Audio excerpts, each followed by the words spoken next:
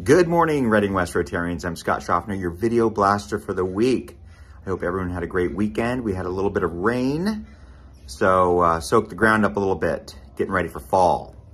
Anyway, we have a program tomorrow at the Elks Lodge at high noon. It's going to be a great program. Well, first of all, it's World Polio Day, so a big day for Rotary, and the things that Rotary has accomplished in the world will be up front and center. So, but we also have the Shasta Division Sea Cadets doing a presentation, which is a great organization for young kids who are looking at life in the military. So anyway, be there tomorrow, high noon, Elks Lodge. I'm Scott Schaffner signing out.